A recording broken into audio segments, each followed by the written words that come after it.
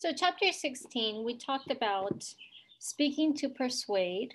The persuasive speeches will be based on questions of fact, policy, or value, and how to organize those depending on which one it's based off of. Now we're going to talk in chapter 17 about the methods of persuasion, how to persuade your audience. You will be building credibility, using evidence and reasoning, and appealing to emotions. So we can say that listeners will be persuaded by a speaker for one or more of four reasons: because they perceive the speaker as having high credibility, because they are won over by the speaker's evidence, because they are convinced by the speaker's reasoning, and because their emotions are touched by the speaker's ideas or language. Which of the two imaginary statements would you most likely to believe? That Lamar Jackson was quoted for saying, "Our biggest issue is the same issue that the whole world is facing, and that is habitat destruction." And that Steve Irwin said, "Technology is changing professional football in ways that the average fan cannot see." Or switch those around, that Steve Irwin said, "Our biggest issue is the same issue that the whole world is facing, and that is habitat destruction." And Lamar Jackson said, "Technology is changing professional footballs in ways that the average fan cannot see." So most likely you would choose the second set of statements. And that is because you're more likely to respect the judgments of conservation from Steve Irwin and respect the judgment of Lamar Jackson when he speaks on the subject of football. This is called the credibility of a person on that topic. So ethos, that's the name used by Aristotle for what modern students of communication refer to as credibility. Credibility is the audience's perception of whether a speaker is qualified to speak on a given topic. Many things will affect a speaker's credibility, including sociability, how dynamic they are, physical attractiveness, and perceived similarity between speaker and the audience. But above all, credibility is affected by two factors: competence, that's how an audience regards a speaker's intelligence, expertise, and knowledge of the subject; and character, how an audience regards a speaker's sincerity, trustworthiness, and concern for the well-being of the audience. So you want to keep in mind that credibility is an attitude. It exists not in the speaker, but in the mind of the audience. A speaker might have very high credibility for one audience and very low for another. So it's really going to depend on the audience's attitude towards that speaker.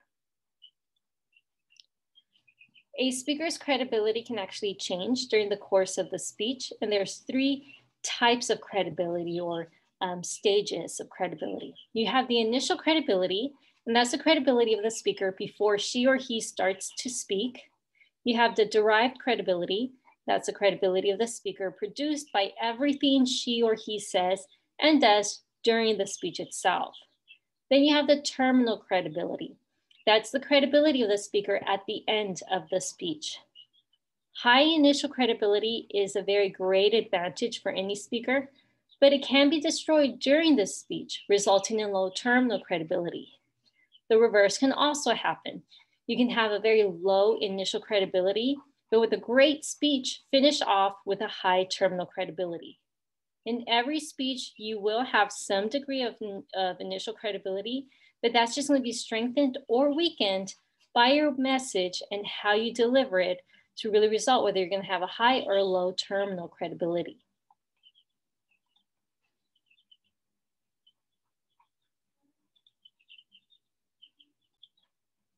So how can you enhance your credibility? First, you can explain your competence. You do this by advertising your expertise on the topic. Did you investigate this topic thoroughly? Then tell the audience. Or maybe you have experience that gives you special knowledge or insight. If you do, address it, let them know. Secondly, establish or create common ground with your audience. This is a technique in which a speaker connects him or herself with the values, attitudes, or experiences of the audience. You do not want to assault the audience's values and opinions. What you want to do is identify yourself with your audience. Show them how your point of view is consistent with who they are and what they believe. And establishing common ground is important at the start of a persuasive speech. You want to show them that you share their values and attitudes and experiences. Get them nodding their heads in agreement. And then they will be much more willing to whatever your ultimate proposal is at the end, that action you want them to do. So for example, if you're trying to talk about increasing tuition to college students, that's probably not going to go very well. But if you establish that common ground at first, then it's easier to have these types of topics, have the audience agree with these topics, especially if it affects them or it's a controversial topic. So let's look at this following example. Here's a speech about increasing tuition to college students. So the speaker starts with, as we all know, there are many differences among the people in this class, but regardless of age, major, background, or goals, we all share one thing in common. We're all concerned about the quality of education at this school, and that quality is clearly in danger. The economic crisis has hit every aspect of life, and education is no exception. Budgets are shrinking, faculty salaries are falling, student services are disappearing, and we are being crowded out of classes we need to take. Whether we like it or not, we have a problem that affects each of us. There are no easy answers, but one thing that will help solve the problem is an increase in tuition. I don't like it any more than you do, but sometimes we have to do what is necessary to protect the quality of our education. So you notice the speaker, by stressing common perceptions of the problem, the student hoped to get off on the right foot with the audience. Once that was done, then they're able to move gradually with a more controversial issue. So they included themselves in that, saying, I am just part of, I'm just like one of y'all, and I don't like this solution as much as y'all don't. However, it is a necessary one. And the third way to enhance credibility is to deliver your speeches fluently, expressively, and with conviction. Speakers who speak moderately fast, use vocal variety, communicate ideas in a lively and animated way are all seen as more intelligent and competent by the audience. That's why it is so important that you practice your persuasive speech fully ahead of time so that you can deliver it fluently and expressively. Also, you want to deliver your speech with conviction. How can you convince others if you haven't convinced yourself? How do you want others to believe and care about those ideas if you really don't believe and care about them yourself? So really your spirit, your enthusiasm, your conviction, if you truly genuinely care, it's going to carry over to your listeners naturally. So now let's talk, that's credibility. That's one method of appealing to your audience or persuading your audience. Then there's with evidence and reasoning. This is where you're appealing to the logos. Logos is a name that Aristotle used for the logical appeal of a speaker. So there's those two major elements of logos, evidence and reasoning. Evidence we've discussed plenty of times. It's the supporting materials that you're using to prove or disprove something. So that is examples, statistics, testimony. Most people are skeptical and suspicious when you are making unsupported generalizations. You can't just claim something but not have that evidence to support those claims. So you, as a speaker, they want to hear you justify your claims with evidence. And evidence is especially important when you are targeting an audience who opposes your point of view. So remember, that's your target audience. They are mentally arguing with you in your persuasive speech. They're doing that give and take exchange. So whenever you provide the evidence, you are refuting those objections in that exchange. Tips for using evidence. Use specific evidence. No matter what kind of evidence you employ, statistics, examples, or testimonies, it will be more persuasive if you state it in a very specific way or specific terms rather than just general terms. use novel evidence. So it's more likely to be persuasive, especially to a new audience or to an audience if the information you're providing them is new to them. So you'll gain very little if you're citing facts and figures that your audience is already very well knows this information and they still disagree with it. So you're really not going to persuade them. They're like, this is old information. I don't agree with this. But when you provide new information that they're not familiar with, then it really gives them that, gets them to that point where they're questioning or doubting, just re-examining their own beliefs. And then use evidence from credible sources. We've talked about this. Listeners will find evidence more competent. Credible sources are going to be a lot more persuasive than evidence from less qualified sources. And make clear the point of your evidence. So use your evidence to prove a point. Normally you want to have that point and use some type of link showing this is my point, this is the evidence, and this is how that evidence proves this point right, or if you're trying to prove something wrong. Many new speakers present those statistics or facts or that evidence, but they don't really tie it into the point that they're supposed to be proving. So that's evidence. Now let's talk about reasoning. Reasoning is the process of drawing a conclusion on the basis of evidence.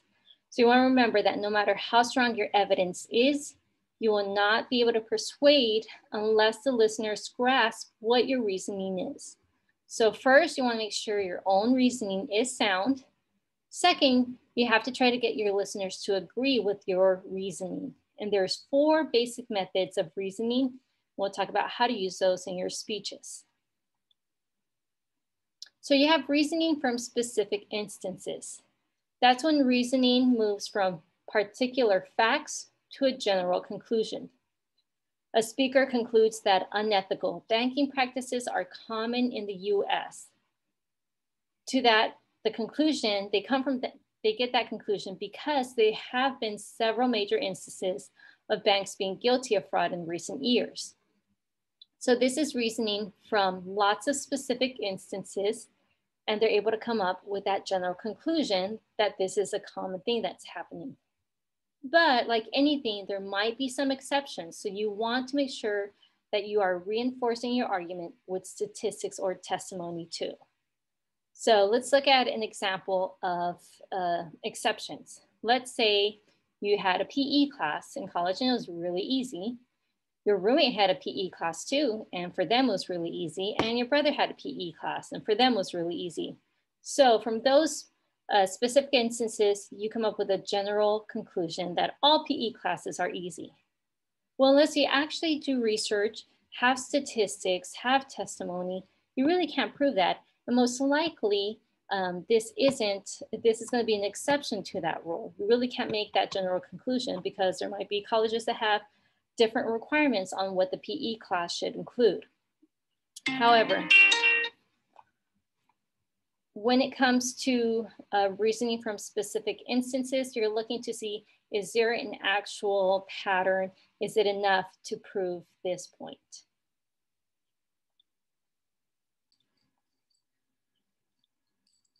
Then there is reasoning from principle. And that is where you move from a general principle to a specific conclusion. So it's the opposite of the one that we just discussed. Once again, from general to specific instead of specific to general. So for example, fact 1, all people are mortal. Fact 2, Socrates is a person. Therefore, conclusion, Socrates is immortal. So you'll see it went from a general, all people are mortal, to Socrates is a person, to the specific Socrates is mortal conclusion. So you begin with a general statement, then you move to a minor premise, and then you end with your conclusion. A good persuasive speech to show as an example of this is Susan B. Anthony's speech, "Is it a crime for a US citizen to vote?" So her general statement is, and it's a fact, the US Constitution guarantees all US citizens the right to vote. Then she moves to the minor premise. Women are US citizens, right? So therefore she concludes, US Constitution guarantees women the right to vote. For this method, you still want evidence to support your general principle and your minor premise. If not, the audience might not accept it without evidence. Then you have causal reasoning, and that is reasoning that seeks to establish the relationship between causes and effects. So an example, if there's a patch of ice on the sidewalk, you fall and break your arm, you reason that because the patch of ice was there, you fell and broke your arm. So sometimes an example of this would be, you want to know what causes chronic fatigue syndrome, or what caused the football team's latest defeat. You might also want to know the effects, speculate about the consequences of chronic fatigue syndrome, or as a star quarterback's leg injury. So it's trying to establish a relationship between the cause and effects.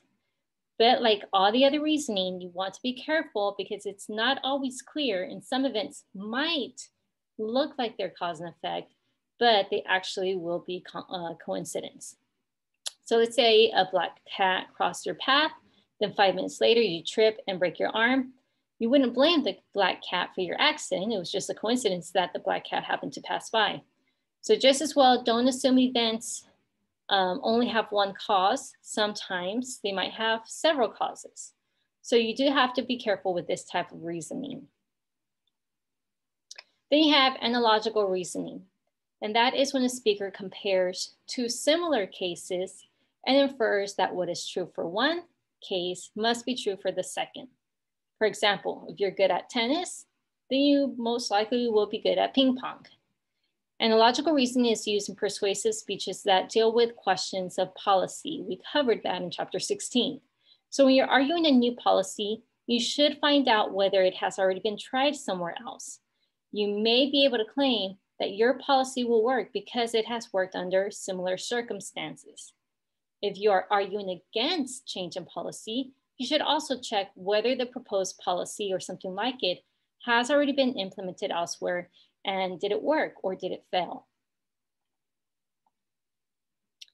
So those are different reasonings. Let's talk about fallacies. Fallacy is an error in reasoning. As a speaker, you want to avoid these errors or these fallacies. And as a listener, you have to be alert, be able to pick these out, these fallacies in the speeches that you hear. So here are some common fallacies. You have the hasty generalization, and that's a fallacy in which a speaker jumps to a general conclusion on the basis of insufficient evidence.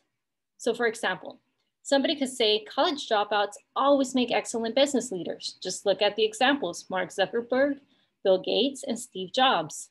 They all dropped out and went on to create powerful companies. Well, these three do not prove as much or aren't as much evidence to actually make that generalization that all college dropouts will be successful. They are exceptions. So a more accurate statement to avoid this hasty generalization would be, some college dropouts have gone on to make excellent business leaders. This statement would be more factually correct. Then you have the false cause. And this is a fallacy in which the speaker mistakenly assumes that because one event follows another, the first event is the cause of the second. Remember that the closeness in time of two events might be entirely coincidental. For example, when a team from the NFC wins the Super Bowl, economic growth during the next year is stronger than when a team from the AFC wins the Super Bowl. Therefore, if we want economic growth, we should root for a team from the NFC to win this year's Super Bowl. There might be a slight correlation between economic growth and which conference wins the Super Bowl, but there is no causal connection between the two events. Whether the American economy rises or falls is not dependent on the outcome of the Super Bowl. Another fallacy is an invalid analogy. An analogy in which two cases are being compared, but they aren't actually alike or sufficiently alike to compare them. So here, let's look at this example. In Great Britain, the general election campaign for prime minister lasts about a month. Surely we can do the same with the US presidential election. At first glance, this analogy might seem sound, but the British and American political systems are not alike enough to warrant this conclusion. The US is much larger than Great Britain, and the party system operates much more differently. So you want to be careful and not be comparing two cases that really shouldn't be compared, that are apples and oranges type of thing. Then you have the bandwagon fallacy. And that assumes that because something is popular, therefore it must be good, correct, or desirable. Let's look at the example. The governor must be correct in his approach to social policy. After all, the polls show that 60% of the people support him. Well, this statement is fallacious because popular opinion cannot be taken as proof that an idea is right or wrong. Remember, everyone used to believe that the world was flat and that space flight was impossible, but that does not mean that they were right. Then you have the red herring fallacy, and that introduces an irrelevant issue to divert attention from the subject under discussion. So let's look at this example. How dare my opponents accuse me of political corruption at a time when we are working to improve the quality of life for all people in the United States? Well, in this case, what does the speaker's concern with the quality of life in the US have to do with whether he or she is guilty of political corruption? Absolutely nothing. It's a red herring that they are stating to divert the attention away from what the real issue is. So you want to be careful with the red herring fallacy. More as a listener, you want to hear out if they're using something kind of like bait. Look at this over here, don't pay attention to this. Then you have the ad hominem fallacy, and that attacks the person rather than dealing with the real issue in the dispute. The head of the Commerce Commission has a number of interesting economic proposals, but let's not forget that she comes from a wealthy family. Well, here they are attacking the commissioner's family background rather than dealing with the substance of her economic proposals. You might be familiar with this type of fallacy in presidential or just any political debate. Then you have the either or, false dilemma. It's a fallacy that forces listeners to choose between two alternatives when there are actually more alternatives than two that exist. So this statement oversimplifies a complex issue by reducing it to a simple either or choice. Is it true that the only choices are to raise taxes or to eliminate services for the poor? Well, a careful listener might ask, what about cutting the administrative cost of government or eliminating pork barrel projects instead? So with these, same thing. As a speaker, you want to avoid them, and as a listener, you want to have an ear out for them, where they are just giving two options, but really there's alternative options. Then you have the slippery slope fallacy, which assumes that taking a first step will lead to subsequent steps that cannot be prevented. Here's an example. Now that everyone is texting, posting on social media, and sending video messages, it is only a matter of time before people forget how to write complete sentences and the whole English language falls apart. Well, obviously this is overly dramatic, and it's not going to be where one step's going to lead to the English language falling apart. Because yes, even though texting and social media are a very big part of our lives, we still have that professional aspect to our lives, working, career. We have our educational aspect to our lives where we are required to have a higher standard of using English. So if a speaker claims that taking that first step will lead to inevitably a series of disastrous later steps, then he or she needs to provide evidence or reasoning to support that claim. Then we have appeal to tradition. It's a fallacy which assumes that something old is automatically better than something new. I don't see any reason to abolish the Electoral College. It has been around since the ratification of the US Constitution in 1789, and we should keep it as long as the United States continues to exist. Well, there are good arguments on both sides of the debate over abolishing the Electoral College. However, to conclude that the Electoral College should be kept forever solely because it has been part of the US Constitution is an appeal to tradition fallacy. Just because a practice, an institution, or an idea is old does not automatically make it better or good. Its value should actually be based on the contributions to society, not on its age. So if a tradition were the sole measure of value, then we would still have slavery. Women wouldn't be able to vote, and people would undergo surgery without anesthesia. So always keep an ear out to appeal to tradition fallacy. And then we have the opposite, appeal to novelty, a fallacy that assumes that something new is automatically better than something old. Our church should adopt the updated New International Version of the Bible because it is 400 years newer than the King James Version. The fact that the New International Version of the Bible is newer than the King James Version does not automatically make it better. There might be reasons why a church might prefer the New International Version, but the speaker should explain those reasons, rather than assuming that one version is better simply because it is new. So those are the fallacies with reasoning. So you want to watch out with those. Now let's talk about appealing to emotion. So we talked about appealing to credibility, appealing to with evidence and logic and reasoning. And now we're going to talk about appealing to emotions. That's pathos. So pathos is a name that Aristotle uses for what we refer as emotional appeal. By adding that feeling and that force of imagination to your logical statements, then you can become even more compelling persuasive speaker. So it's not only about the logic, but sometimes when the speech lends itself to it, that topic, you also want to make it stronger by appealing to the emotions. So what are emotional appeals? They're intended to make the listener feel sad, angry, guilty, afraid, happy, proud, sympathetic, reverent. These are all appropriate reactions for speeches that are based on the question of value or policy. Usually the speeches that are based on the question of fact, it is just facts. It's kind of hard to really bring emotion to that. But when it's value or policy, remember these kind of combine. So it's more about those attitudes, those beliefs, what people feel is right or wrong for them. So we'll look at a list of emotions with examples of subjects that might stir up that emotion.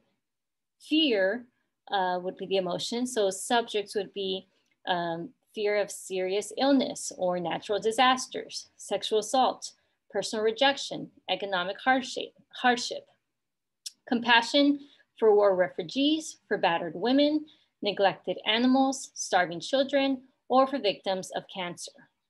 Pride in one's country, one's family, one's school, one's ethnic heritage, or one's personal accomplishments. Anger at terrorists and their supporters, business leaders who act unethically, members of Congress who abuse the public's trust, landlords who exploit student tenants, and vandals and thieves. Guilt about not helping people who are less fortunate than ourselves, about not considering the rights of others, and about not doing one's own best. And reverence for an admired person, for traditions and institutions, and for one's deity. So use emotional language. You want to use emotion-laden words to generate emotional appeal. Let's look at this statement. The promise of America sparkles in the eyes of every child. Their dreams are the glittering dreams of America. When those dreams are dashed, when innocent hopes are betrayed, so are the dreams and hopes of the entire nation. It is our duty. To me, it is a sacred duty to give all children the chance to learn and grow, to share equally in the American dream of freedom, justice, and opportunity.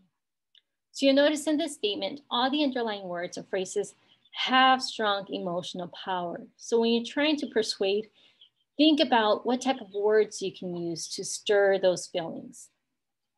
Secondly, you want to develop vivid examples, letting the emotional appeal grow naturally out of the content of your speech. Then you also want to develop those vivid examples. So most effective way to do this is use vivid, richly textured examples that pull listeners into your speech. Here's an example of a story, and you're using those words to generate the emotional appeal. Nathan was only 5 years old when the fever struck him. At first, no one knew what was wrong. No one knew that parasites inside his body had infected his red blood cells. No one knew those cells were clumping together, choking the flow of blood through his body and damaging his vital organs. No one knew his kidneys would soon fail and seizures would begin. No one knew he would wind up in a coma. The parasites in Nathan's body came from a mosquito bite, a bite that gave him malaria. And Nathan is not alone. The World Health Organization tells us the horrible truth.